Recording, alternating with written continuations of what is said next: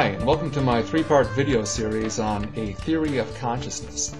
In this series, I want to present a very general theory or scheme that I believe takes a giant step towards explaining how the brain makes a conscious mind. I think a lot of us are baffled by consciousness. We'd like to know what it is and how it's possible that it arises from a physical brain. Perhaps more intimately, we'd like to know how our first-person mental self can possibly emerge or arise from nothing more than neurons and cells. That is, we know that if we look under the hood, all we see is meatware, neurons and glial cells, billions and billions of them, gray matter and white matter. And there's nothing anywhere in the brain that comes even remotely close to looking like a first-person mental self. And we'd like to have a glimmer of an idea of how you can possibly go from a neurological brain to a mental self. A lot of us are generally curious about consciousness. However, others are very interested, trying to actually model and simulate the brain. I think some people are more on the right track than others, and I touch on this in a previous video about machine consciousness. But in general, this is how I see the problem today. When it comes to understanding how the brain makes a conscious mind, there's an explanatory chasm. On one side are the people who know a lot about how neurons work and how the brain is organized. Some of them are well versed in programming digital computers.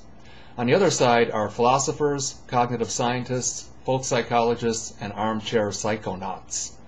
In general, the explorers and bridge builders on the neural side seem to believe that if they can fully understand how a single neuron works, and then simulate that in a computer program, and then create a simulation that includes hundreds or thousands of these individual neural simulations, that consciousness will somehow necessarily emerge.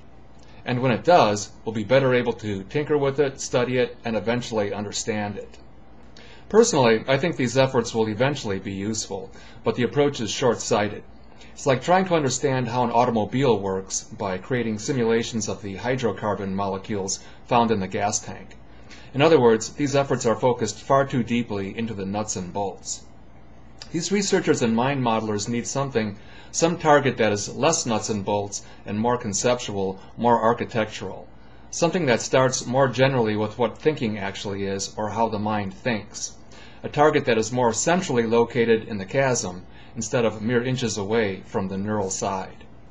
My goal in this video series is to establish a type of center point target in this explanatory chasm. A general model that starts with or accounts for the way we think, and then tries to explain this in a cursory, general, neural, or connectivist scheme. Any eventual explanation of consciousness, or of how the brain makes a mind, needs to be able to address our first-person perspective. If it can't address the way it feels from the inside, or the way it feels to think as human beings, it's not going to be very convincing or successful. I've had a number of ideas about this for some time. I touch on some of them in my book, Evolving Towards the Truth, but I'd like to present them in greater detail here. In this video series, I want to do three things. 1. Propose a mid-chasm scheme of how the brain makes a mind. 2. Address and account for two fairly specific first-person mental activities that we all engage in. And 3. Describe it in a way that, in a very general sense, addresses a degree of neurological reality. The general intent will be to start the discussion on the psychological or the first-person side, to start with a very general model of the way it seems to be a conscious being, and then incrementally modify this model to push it closer to the center of the chasm.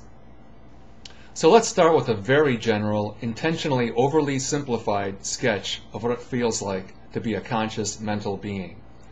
In essence, it feels like we exist between two rather distinct realms, the realm of external real-time activity and the realm of internal remembered imagery. On one hand, we deal with the external realities of objects, motion, people, animals, appliances, and real situations. And in the internal realm, we deal with thoughts, ideas, perceptions, dreams, and vague, inarticulable images. So, for example, imagine you're walking down a city street and you notice up ahead of you a ways, walking in the same direction, a person that looks familiar.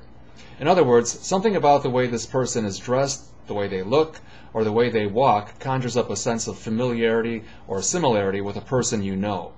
On one hand, you're taking in information from the external realm and also experiencing information from your memories, or the internal realm. This is the first common first-person mental phenomenon that I want to eventually address. I call this automatic memory stimulation. That is, you weren't planning on having a remembrance of any kind. It happened all by itself. You experienced something in the external realm that automatically triggered a vague image in the internal realm. Let's return to our example of the city street scene. Imagine that you continue walking and continue to be intrigued by this person ahead of you. Eventually, as you speed up your walk and get closer, you'll be able to determine if this actually is the person you're thinking of or isn't. That is, you'll perform a type of comparison between the imagery coming from out there against the images you'll be retrieving or experiencing internally. This is the second common first-person mental phenomenon that I want to address. We could call this process verifying or mental back-and-forthing. So these are the two mental processes or behaviors that we want to capture, or that any theory of consciousness needs to be able to account for. If we devise some explanation of consciousness that can't account for these two rather common activities, we probably won't think too highly of it. So let's now try to modify this general first-person centric image of consciousness away from this extremely simple and conceptual sketch to something with a bit more neural reality. When we talk about experiencing mental imagery, whether external and real or internal and remembered, when we think of ourselves in our brains, we still tend to view our mental selves as being a type of entity or being that exists between these two realms. And to give it a basis of neurological reality, we tend to view it in this way. We know that we have bodies and various sensing systems. In this case, we'll limit them to vision, smell, and touch. And we know that somehow, when I touch things with my hands, I somehow feel or experience them inside my head. And when I smell things, somehow there's activity occurring in the olfactory area of my nasal passages that corresponds to this phenomenon. So we tend to devise another somewhat overly simplistic image of the self. In this one, we still have this idea of a self, and it now exists between these two screens of sensation or qualia. When activity happens in the external real realm, our sensing neurons convey activity up into our brains that essentially cause some type of activity to occur on this imagined screen, and then we experience it. Similarly, when we're remembering things, some type of imagery occurs on this memory screen, and we somehow experience it, whether it be memories of visual scenes or music or fragrances. However, we also realize there are some major problems with this image. For one thing, we know that all of this activity is occurring neurologically. There are no display screens. It isn't as if our eyes see sights and the brain converts this information to neurological activity and then magically reconverts it back to visual images that are seen by the eyes of the internal self. And perhaps even more disturbing is that this line of thinking leads to the dreaded infinite regress. That is, if the brain is nothing more than a front end that converts one kind of activity to another and then presents it to the internal self, well, we still need to have another brain inside of the self to make actual sense of all of this converted information, and another brain inside of that self, and so on ad infinitum. So this is where we are. We've moved our diagram or our scheme slightly towards the center of the chasm, but we really haven't gotten much further in trying to explain how the brain, nothing more than biological cells, actually becomes an aware, conscious being. Unfortunately, that's all we have time for in this first video. In the next video, I'm going to modify this scheme again in an attempt to move it even closer to the center of the explanatory chasm. We're going to get rid of the infinite regress and these qualia screens and address the first common mental process I mentioned earlier, automatic memory stimulation. Thanks for watching. See you in the next video.